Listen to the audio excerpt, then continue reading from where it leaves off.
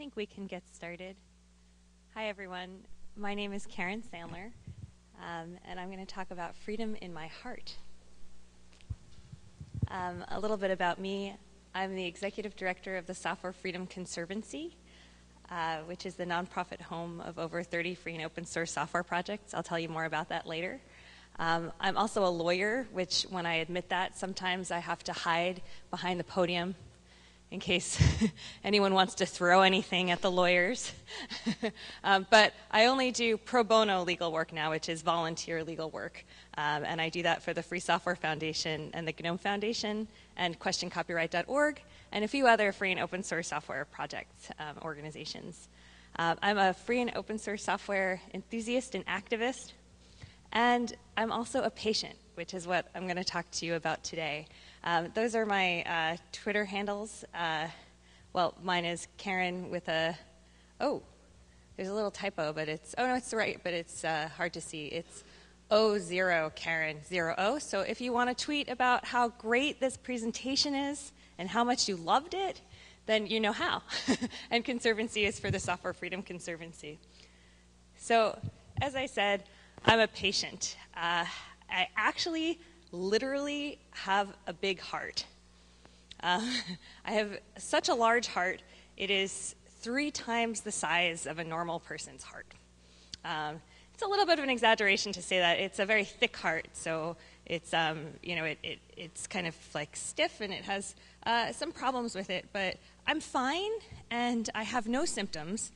I am just at a very, very high risk of suddenly dying. The actual medical term for this is sudden death, which is not very encouraging.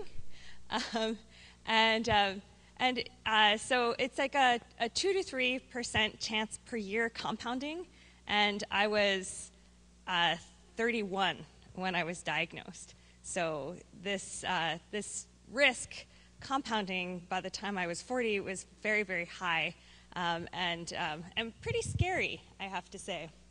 But I went to see a doctor after doctor, cardiologists and electrophysiologists, and my doctors told me that I didn't need to worry because they have these devices. This is a pacemaker defibrillator, and that what that is it basically is implanted in your body and connected to your heart. And if you go into sudden death, which means that your heart, basically what happens is your heart beats so fast that it becomes inefficient, and it starts beating faster and faster and faster, and instead of actually beating, it's fluttering and not beating anymore, so no blood gets pumped, and the defibrillator shocks you, and suddenly your heart is beating again, and it's fine. It's like having people follow you with paddles around all the time, like in TV shows. So I liked the idea of that. When you go to see your electrophysiologist, if you happen to be in this situation, which is rare, I hope you guys aren't anytime soon, but when you go see your electrophysiologist, they have these devices in their desk. The medical device companies give them to the doctors so that they have them and they can show them to you when they tell you you need one. And they give them to you because they think that if you see how small they are and how light they are, how cute they are, I don't know. but they look not so scary. So my electrophysiologist, and I'm sitting in my doctor's office with my mother, and I'm sitting there, and my doctor slips this device across the desk to me, and he says, pick it up, hold it. It's not so bad. You'll see. You'll see how you feel. And I pick it up, and I look at it, and the first thing I say to him is, "Oh, what does it run?" And it turned out so he said, "Run?" And I said, "Well, yeah, this device has software in it. What can you tell me about the software on this device?" And he said, "Software?" He had never even thought about the fact that there was software on these devices. This man implanted he told me that sometimes he does more than one implantation per day. So over 1,000 implantations in a year. And he had never once thought about the software on these devices that he was implanting over and over and over again. But he said, not to worry, because you're in luck. Today in the doctor's office is Tom. And Tom is a representative of Medtronic, which is the company that makes these devices and that we prefer to use. And he's just in the next office. I'll go get him, and he will tell you everything you need to know about the software on this device. I said, great. So he goes out, he gets Tom. Tom comes back in, and he said, okay, ask Tom the question. What about the software on this device? And we all look at Tom, and Tom says, software? Tom had never thought about the software, and Tom sells these devices to hundreds of doctors who then implant thousands of these devices. Tom said, don't worry, I don't know about the software because nobody has asked me in my entire time as a sales representative of Medtronic. No one has asked me. But don't worry, even though I don't know about it, you can call this hotline from Medtronic on the phone, and they'll connect you with people who will tell you everything you need to know. And my mother is looking at me like I have two heads. And she's like, why? Why are you even asking about the software on this device? The doctor says you need it. Don't ask any. Like, she's a very smart woman and very capable. So I don't want to make her sound like she's, she's stupid or anything. But she's really not. But this is her daughter's health, right? And so she's freaking out. And she's like, don't ask any questions. Just get the thing you need. And I said, Mom, get off my back. I need to find out about this. Okay, so I call Medtronic, of course, and Medtronic, I get put into like a phone tree, where I call and I get different numbers and I get bounced around the company. And each person that I actually get to talk to says, oh, you want to talk to engineering, or you want to talk to patient relations, or you want, and I basically go all around the phone system of Medtronic without any success. I wind up leaving a message for someone who someone said was the right person, who was on vacation. Nobody ever got back to me, and it was very difficult. But Medtronic's not the only company. There are two other major defibrillator manufacturers, so I call them too, Boston Scientific and St. Jude Guidant. And I called them, and I had the exact same experience. Nobody could really tell me. Eventually, the closest I got was that people directed me to the Food and Drug Administration in the United States, the FDA website, where there's some material about some of the specifics of the defibrillator, but nothing where I could, for example, review the source code that was going to be sewn into my body and screwed into my heart. Bleak. Really kind of scary, actually. I put it off because, as one does, when one is young, and the idea that I was really going to suddenly die seemed like really improbable to me. I just thought, oh, come on. I guess they're probably right that I have this, I've seen the echocardiograms, I know I have this condition, but I was in total denial about it because it's your own health, and the idea that you need to even get something metallic put into your body is so weird. So I put it off.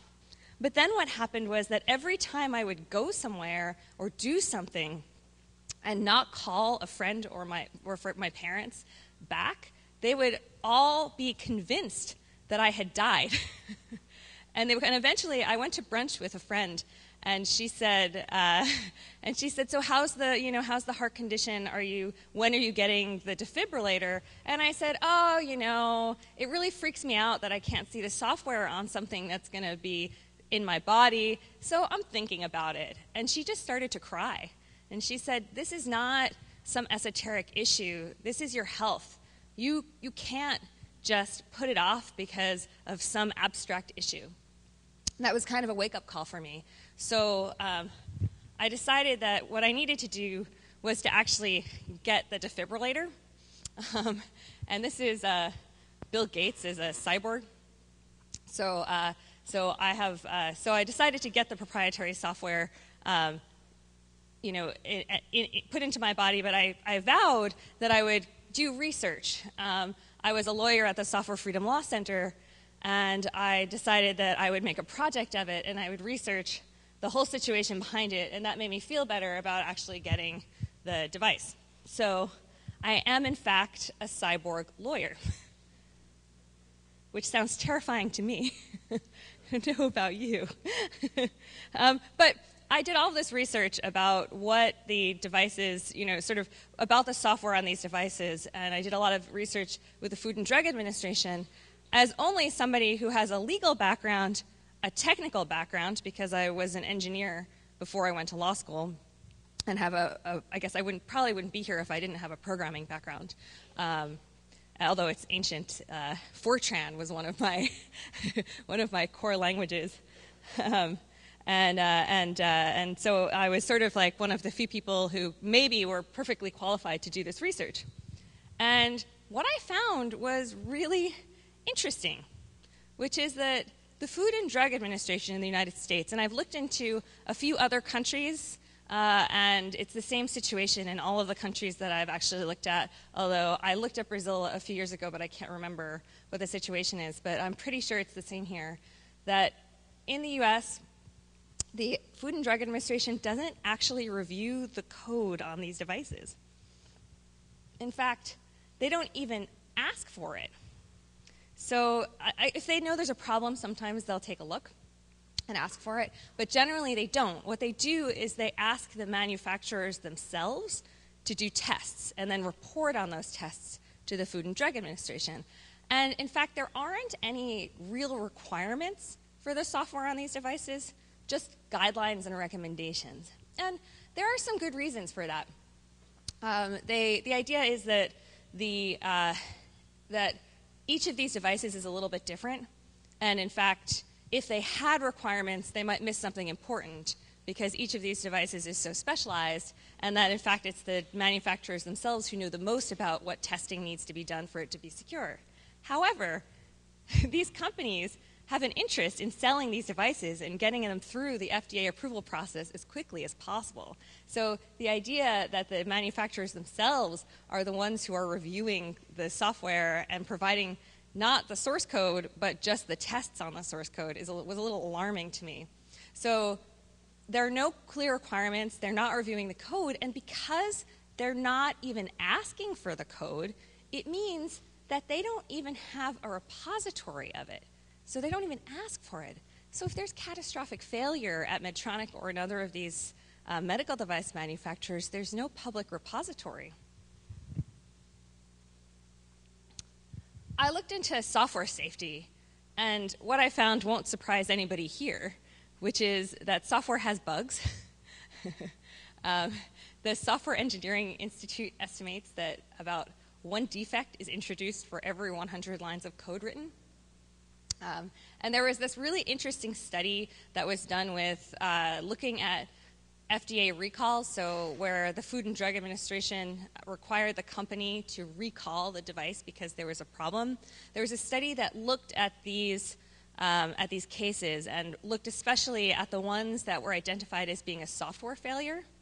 And 98% of those would have been found with all-pairs testing, so testing for multiple conditions. Basic things you would think of for computer science testing. Worse still, there is no encryption on these devices. So these devices are broadcasting wirelessly. Now, because I know something about this, or rather, I was going to say that because I'm paranoid, but I'm going to revise that and instead say because I know enough to be paranoid and worry about it, I was really nervous about getting a device that broadcasts wirelessly, and going to conferences where there are a lot of people who have a lot of skills and have a lot of fun playing pranks on other people. The idea that I would get something that had no encryption, no security on it, and was broadcasting wirelessly, it was just too much. So my doctor, I went through a string of doctors who didn't believe me that this was a problem. But I finally found one that said, I understand what you're saying. You need this device, but I understand what you're saying. So he called all of the local hospitals, and he found one device that was a few years old, that was still sterile, so it was still good enough to be implanted and still packaged properly, that uses only magnetic coupling and doesn't have the wireless component. So if anyone's here is trying to hack into my defibrillator, you're out of luck. But during this time, after I started doing this, there was a study in a university. It was a team of researchers at a couple of universities in the United States, and what they did is they were able to show that you could hack into a defibrillator with just over-the-counter equipment. You could take control of it. This is a photo from the study, and you can see they basically implanted the defibrillator into a giant bag of bacon, of meat, in order to simulate what it's like in the human body. And they were able to take over the device. They were able to deliver unwanted shocks. They were able to get information off of the device, including the patient's social security number and doctor's name.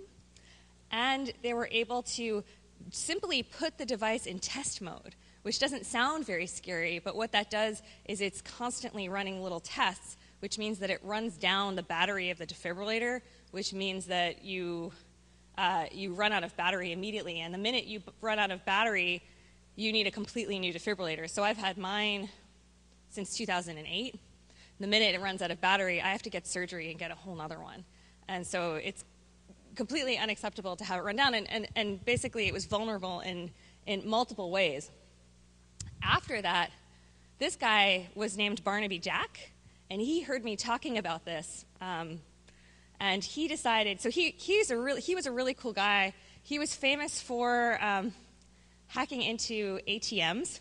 So his last name was Jack, Barnaby Jack, and he would go onto an expo floor and plug his computer into an ATM and get it to shoot out money and get the screen to flash jackpot, because his last name was Jack. And so he was famous for that already, and he heard me talk about how worried I was about my defibrillator, and he decided to work on this too. And what he was able to show was that with a iPhone in a public place, like a shopping mall or any place where you could determine the serial numbers of insulin pumps and defibrillators, and from that deliver a fatal dose of insulin or a fatal shock, which is really just terrifying. He died mysteriously about 1.5 years, 2 years ago, right before he was announcing some additional exploits on medical devices, and he was only like 31. But what this all shows is what I think many people in the room already know, which is that security through obscurity just doesn't work. It's counterintuitive when you first get into, when you first start thinking about this. You think if I close my code, it will be harder for attackers to figure out how to attack. But it turns out that that's simply not the case. So the defibrillators that were being shown as being vulnerable had completely closed and proprietary source code, and yet they were completely vulnerable to attack. So, but keeping free to open source software is in fact a much better approach, and it means that when there is a problem, anyone can fix it. So security through obscurity doesn't work. So we need real encryption. Like, these devices have the worst of both worlds right now. Right now, they have closed and proprietary software, but absolutely no real security measures on them whatsoever, which is crazy. There's more security on almost anything than there is on these defibrillators. Now, there's a reason for that. They don't want to put too much on these defibrillators, because anything else that these devices do runs down their battery. So you don't want to have them do too much, because they won't last as long, and that's a problem. But basic security, it's crazy that there isn't there. However, with encryption, if we succeed and get encryption on these devices, then in the United States, there's a copyright law called the Digital Millennium Copyright Act, or the DMCA, which basically makes it a crime, a felony, to circumvent technological protection measures in order to, for any reason, even if that reason is lawful. So even if your research on the device is perfectly acceptable under law, circumventing encryption in order to do that is a felony.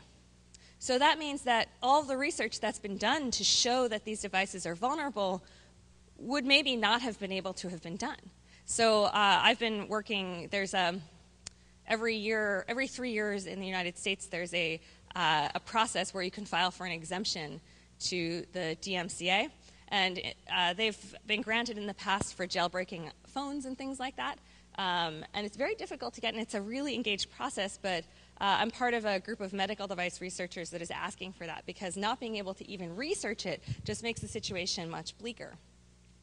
But I've been talking a lot about medical devices, but it's not simply medical devices. A premium class car has a lot of code in it, right? Or any car has a lot of code in it now. But a luxury car has about 100 million lines of code.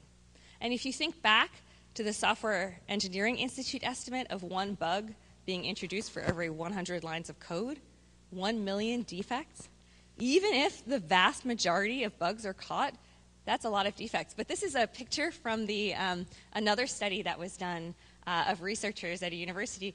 They were able to show that they could take control of a car.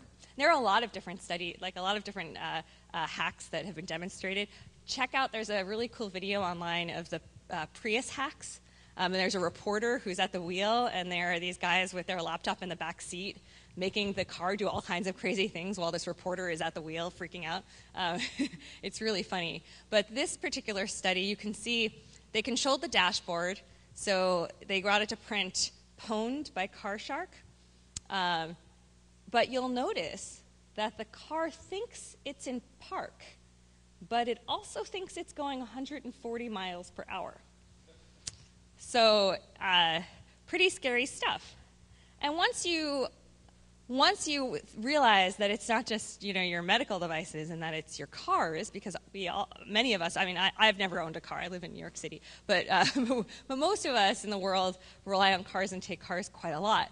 But it's a short walk from medical devices to cars, and then it's even shorter to other kinds of critical software like voting machines, which Brazil actually does quite well. I usually use Brazil as an example to hold up to other audiences of how it should be done. And stock markets, basically anything that we rely on for our life and society critical functionality. But now, everybody's talking about the Internet of Things, right? Where all of your devices talk to everything else. It's not a new concept. When I started talking about this, and I published a paper when I was at the Software Freedom Law Center, and when I was at a Usenix conference in D.C., there was a representative of the Food and Drug Administration there, this guy who is the head of cybersecurity at the FDA, and he was sitting there on a panel with me, and we each did our presentations, and I was so nervous because I thought, what if I get this wrong? There's the man who's supposed to know all of this stuff is here. And so I put up that slide of what the FDA doesn't do, and I said, correct me if I'm wrong, John, but the FDA doesn't do any of these things. And I gave my whole talk, and then at the end, he came up we were supposed to do a panel, and we came up for the panel, and he said, well, everybody thinks the FDA should be doing all these things that we're not doing, but we're a small agency, and we simply don't have the resources. And he stopped in the middle of what he was saying, and he looked at me, and he said, oh, but you're not saying that we should be doing it. You're saying the public should be doing it. This is a great idea. But the talk after our panel was a woman who was developing an application an app for an iPhone where diabetes patients can look at their phones and put in their exercise regime and put in their diet, what they were eating, and then it would give them a lot of information about their insulin and their blood sugar levels. And all of a sudden, your Apple iPhone is talking to your defibrillator, right? And we are now in a world where everything is talking to everything else. We're using our phones for everything. Everything is connected. And we are only as safe as our weakest link. In that car study, when cars are being taken over remotely, they don't go straight for the brake system, right? What they do is they go through the entertainment system or the wheel maintenance system. And so it's these systems and this software that we think is not critical, we think is not that important to us, that the companies that are manufacturing them don't put a high priority on security. And and as long as they're talking to other pieces, those are the parts that that become extremely vulnerable. And we don't even know the extent of what all of this communication is, which means that we don't even know what our life and society critical software is. It's basically everything, and that is terrifying.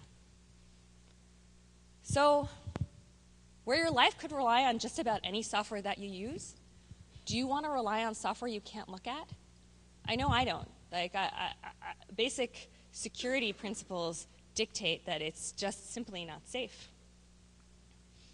Free and open source software has all the benefits that everybody here already knows, or you wouldn't be at Feastley. That you can independently assess the risks, and that you can patch it more easily. That you no longer, and this is the point that really gets me about the medical devices situation, is that we're not reliant on single manufacturers. Why should I not be able to hire another consultant for my own health? Why do I have to rely on a single company because I bought their device? It doesn't make sense. If you told me that I could only use one doctor and never change doctors and never switch that doctor, I would say that was crazy, outrageous. No way. What if that doctor sucks? I'll want a different doctor. And it's the same thing with Medtronic or with any of these device manufacturers or any of the manufacturers whatsoever. If we're relying on a particular piece of equipment, it doesn't mean we should have to rely on one company. And also, free and open source software is fun, or you guys wouldn't be here on a Saturday. And free and open source software is better and safer over time. It's not necessarily better and safer by default. Like, we all know that software can be problematic and it can be unsafe. But free and open source software is better and safer over time. There's this study that was published in 2010 called the honeymoon effect. Has anyone here heard of the honeymoon effect? Okay. So no one, actually, which is really interesting. It's not about getting drinks on the beach, although I wish it were. It's instead, so the number of bugs in a piece of software over time generally decreases. There's like a little uptick at the end, but if we were to look at that graph, it's as you would expect. As software goes along, people close bugs and we fix things. But what the honeymoon effect study did was it looked at vulnerabilities instead, so known reported vulnerabilities. And it looked at a number of different systems, from proprietary systems to free and open source software systems. And what it found was that actually there's a whole period of time where there are no vulnerabilities known. And it's very interesting because it's not what you would expect. You would expect that there would be a lot of vulnerabilities at the beginning before the software is mature.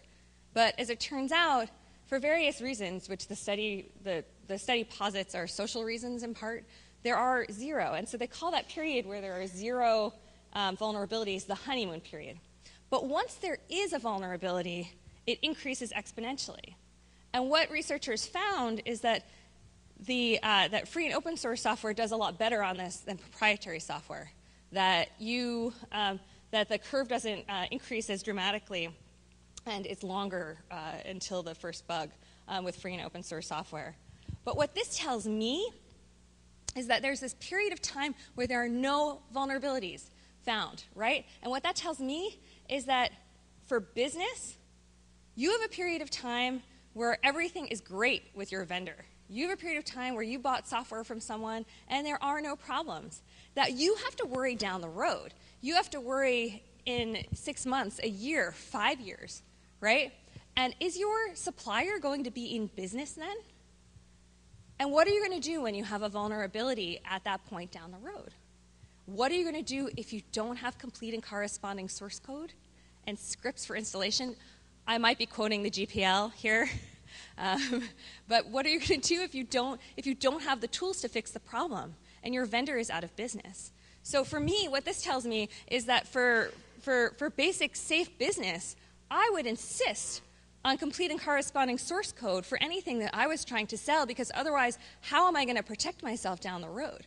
So this problem that the GPL fixes, that copyleft fixes, which is not necessarily a licensing problem, right? Like, if you can get your complete and corresponding source code without it being under the GPL or another copyleft license, but the GPL guarantees it, and it means that if you're in a business where you're purchasing software that's under the GPL, you should absolutely exercise your rights and get your software, because you don't know what's going to happen down the road. And for our security, we need to be able to be sure that we have not only access to the software to look at it, to know that, to be able to search for vulnerabilities, but more realistically, when there is an exploit, to be able to move fast and have it under your control. So for me, I would expect from businesses to care deeply about having access to source code. But it's also a real society issue. It's a real issue from society. What kind of world do we want to build? We are building so much infrastructure around software. Software is in everything. It's the foundation of everything that we do, what we create, how we transact, our money, our businesses, everything, how we talk to each other. And do we want to be building on proprietary solutions? Free and open source software is pretty much in everything. It feels like open source has won, but it's really open core that has won. It's really, free and open source software is at the base of everything, and all of these companies are building proprietary pieces on top of it. And the shift by companies to really push for non-copyleft licensing takes us away from this, and we are starting to see the results of what happens when you have companies steering non-copyleft projects and where the community starts to lose its rights. So I'm using my cyborg lawyer powers for good. It's a little cheeky of a comparison. You can say that anyone who has technology embedded in their body in some way is a cyborg. So you could argue that if you wear glasses, you're a cyborg. But I like it. I think it's funny. And so I'm dedicated to working at Conservancy, which basically prepares solutions that are free and open source software. Probably, if you're here, you have heard of or used a lot of our projects like Git, Samba Wine, PHP MyAdmin, Selenium, Sugar Labs, which is the software from One Laptop Per Child, and Twisted. We've got, I can't name them all. BusyBox is in a lot of stuff. And one of the projects that has recently joined is Outreachy, which I talked about yesterday, which is an internship program for women and other underrepresented groups. And I highlight this because the Software Freedom Conservancy is a charity, and we're concerned with the ethical problems in free and open source software. We're very pragmatic. We don't want to necessarily talk a lot, and we're a very lean organization. We're only a few employees. But we want to support solutions that are extremely pragmatic and really try to solve the problems that we have. And Outreachy basically helps to do this by having paid internships for women and other underrepresented groups to get a head start, and it's participated with a lot of free and open source software projects, including the Linux kernel and Mozilla and Wikipedia. And if you know a talented woman who's thinking about entering any kind of free software, either as a career or as a hobby, you should tell her about this. If you're part of an organization, consider joining the program. And if you work at a company, encourage them to sponsor the program, because it's really changing the free software, the communities. It's really changing what the communities look like and how they interact with each other in a way that's more welcoming and helpful for everyone, not just women. Another one of Conservancy's main projects is the GPL compliance project for Linux developers. It's not necessarily a huge portion of the time that we spend, but it's certainly, I think, what we're most famous for. So this is Christoph Hellwig, and we funded and supported a lawsuit for him to sue VMware in Germany. And VMware has been violating the GPL quite famously for a long time. And this is another one of those situations where Linux is in everything. If you go to a Linux Foundation talk, for example, or look at their materials, you see all of the fantastic things that Linux is in, right? It's at the foundation of everything. It's in it's in our cars and in refrigerators and the space station, and it's everywhere. And yet, while that piece of freedom is everywhere, our freedoms have never been more eroded. And the kernel developers that we represent are angry about it because many of them have contributed to the Linux kernel for ideological reasons. And then when they want to take advantage of those freedoms themselves, they're denied. And it's really not okay. I said that Conservancy was filing an exemption request, or that I was working on an exemption request for medical devices for the DMCA in the United States.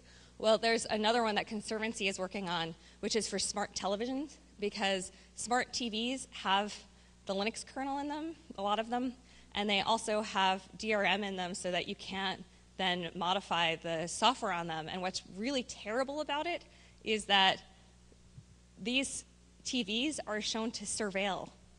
They have microphones in them so that you can say, switch to channel 52 TV, and the TV switches to channel 52. But because of that voice recognition software, it's basically recording and listening to everything that you say where you have that TV on the wall.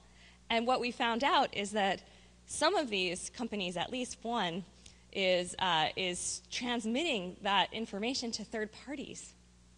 So literally 1984, where your TV is spying on you. And it's Linux that's inside, and because of these technological protection measures, because of this DRM, we can't even get access to the software, which would allow us to turn off the surveillance. So getting a hold of and preventing the GPL violations and encouraging copyleft gives us tools where we can take control of our technology in our lives. And so in this particular suit is interesting because it's the first lawsuit that I'm aware of that's filed basically to focus on what is a derivative work, which is really important, and it will hopefully give us some, it's just one lawsuit, but hopefully it will give us some insight as to how courts interpret the GPL. And it's all part of how Conservancy is focused on the ethical, ideological side of free and open source software. This is something that companies can't necessarily do, right? Like trade associations like Linux Foundation can't do. But we are a charity, and it's our job to worry about these issues. Free and open source software is software that respects users' freedom. And I think that that's so important, being able to protect ourselves from surveillance. And I stand here as an American with a terrible government. No, we have a lot of good things about our government, actually, but we're famous right now for surveillance, which is really embarrassing, and building technological solutions that help us avoid that and give us the tools where the software that people will be using are software that we can control ourselves, because there are many terrible governments out there, and there are a lot of terrible governments that could happen in the future. And building the technology in an ethical way that we as people, we have control over is the most important thing. So software with business models that are not only focused on surveillance, but also they can't pivot away from social good. I sometimes ask, how many people here have used a proprietary communication system like Skype or WhatsApp in the last month? It's like almost everybody here, right? We're making choices that are not really good for us in the long run. We're making choices like Skype is already known to have NSA surveillance in some of its packages. So we know that this is happening, and trying to support, I know it's not easy. I don't use any proprietary software if I can possibly avoid it. I use almost all free and open source software. I have proprietary software in my defibrillator, and I have a little bit of my camera, and I very occasionally have to turn on proprietary JavaScript in order to get some things done when I have absolutely no choice. And so I know how painful it is, right? I know that the pure free and open source software solutions make life a little bit harder, but it's worth it, because if we don't switch to it as a group, we're never, if people in this room are not committed to better alternatives, we are lost. And we're going to support these proprietary solutions that are not looking out for our interest, and it's going to only get worse over time. And we have this bootstrapping problem because the free and open source software solutions, because the ethical solutions are not as good, we can't just tell everyone in the world to switch to it straight away, right? Like, people won't. They want to. We all expect to be able to easily use our computing devices. We don't expect to have huge trouble using it. And everybody here is much more technologically savvy, or potentially technologically savvy, because some people here might be new to the field, and that's great. But if we can't do it, then we're never going to be able to expect others to do it. And we are the ones who can help with this bootstrapping problem. So don't underestimate your power. Like, everybody here has a huge possibility. I'm not saying, I don't expect everybody, there are many more radical software, or I wouldn't say radical, but many more strident software freedom advocates than me who say you're an evil person if you use proprietary software. I don't feel that way. I think that it's about choice, but I think we all have the responsibility to make the best choices that we can with our own lives. And if you can make a better choice and start contributing to free and open source solutions, even if they're sometimes a little bit inconvenient, we're basically saving our society. And I think that that people feel like as an individual they can only do so much, but do what you can and it will make a massive difference. I'll leave you with this, which is that there are about 3 million people worldwide already that have pacemakers, and every year 600,000 are implanted. Like, that is astounding. That's just pacemakers. That's not insulin pumps or pain management systems or anything else. So if we're lucky, we're all going to be cyborgs, right? This technology is getting cheaper, it's getting better, it's getting more accessible. They have pacemakers now that have that are so small that instead of being implanted, they're injected. Like, you don't even need surgery, and so as these things get cheaper and as diagnostic tools get better, we're all going to be relying on this technology. So we're not just talking about these esoteric questions about, like, oh, it's too bad that she has a heart condition and relies on a pacemaker. We're all going to get this stuff, and it's going to be great because we're going to have all this opportunity to, to improve our vision, our hearing, everything as we age. And we're people who are used to technology, so we're going to benefit the most from having these advances in our lives. But that means we're all going to have our lives completely, intimately rely on this kind of software. So insist on ethical technology for your future cyborg self. This talk is under Creative Commons CC by SA 4.0, so feel free to go ahead and use it and tell people about it and give your own presentation based on this. The Conservancy is a charity, and as it turns out, doing GPL enforcement is not necessarily that popular with companies that fund free software organizations. It's controversial, and companies don't necessarily like the ethical work that we do because it's in their long-term interests, but it's not necessarily in their short-term interests, and making a case for it is tough for them. And so it's becoming increasingly difficult to support ourselves. So it's up to the public, right? We're a public charity, and we're doing things that are in the public interest. So if you can afford to, please become a Conservancy supporter and help us do this work. So I think we have time for some questions, right? Does anyone have any questions? Randall has a question. He's like waving furiously. And everybody else, think about questions. Ask me hard questions because it makes it a lot more fun. Maybe people disagree with me. My friend Stephen Ewan Cobb is a science fiction author, but he has this wonderful podcast he's been doing for about 15 years called The Future in You. And he interviewed me about, I think, 10 years ago. And one of the questions he posed to me was, if you had some device that you could implant in your brain to make you smarter, what would you think about that? And I said, absolutely, I would not get that. And he was shocked, actually. You could hear it in the interview, because he couldn't understand that I wouldn't want something implanted in my brain that could possibly be hacked. And I know there's nothing that's unhack-worthy, and there's nothing that's unhackable. And I said, and also it'd probably likely run Windows, so I probably would not want it anyway. But he was shocked about that. And I have quite a good relationship with him, and so every time I saw articles in newspapers and stuff, online, sorry, I don't read newspaper, but I saw articles on Wi-Fi hacking of pacemakers and things, I sent it to him and said, I told you. And he says, yeah, you did tell me, yeah. So, but your story, again, is so relevant to that, and I appreciate you being open with us about that. But yeah, I don't want things in my body that I can't control, and I don't want things in my body that are hackable. And I have yet to see the device that's not hackable. Yeah, that's basically it. Every piece of software will have bugs, and everything will ultimately be vulnerable. And you sort of make the choices that are right for you. The 30% chance of dying within a decade was too high for me to take that risk. And I think that I would rather see than not see, right? And I would take that risk. I would rather hear than not hear. And these are the choices that we're going to make. I'm a little bit flippant about if we're lucky we'll all be cyborgs, but as we age, we have major problems that we're all going to need to be addressed. And it's true that that anything is hackable and everything is vulnerable. But the thing that gets me is that you can make that quick distinction of I don't want anything in my body and I don't want anything connected to me. But we are so outside of our body, we are so connected to our technology that we are made vulnerable every day based on software that we think is trivial. And that's what really gets to me. Well, our brain is hackable already.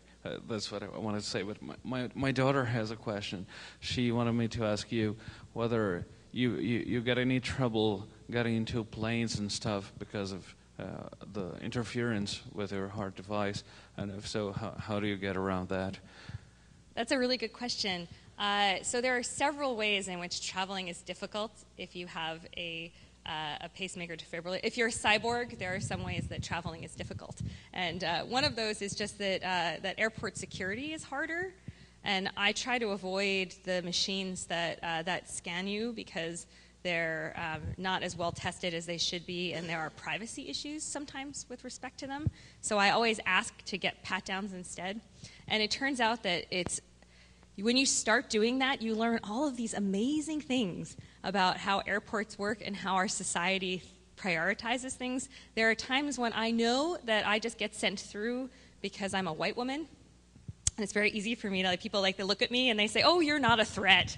You go through. And there are other times when people tell me, like security agents in the United States have told me, just tell them you're pregnant. If you tell them you're pregnant, no one's going to question that you don't want to go through the machine.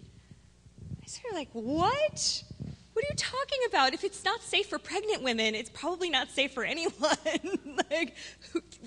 and for me to be like, it's really weird. But this technology is vulnerable on planes. It turns out that cosmic rays will interfere with the pacemakers. So a lot of travelers, or not all, but some travelers find that when they're on planes, the cosmic rays, depending on the route they fly, can totally disrupt their pacemaker. So I don't use the pacemaker functionality, I only use the defibrillator, but people who use the pacemaker sometimes start to feel very ill on planes.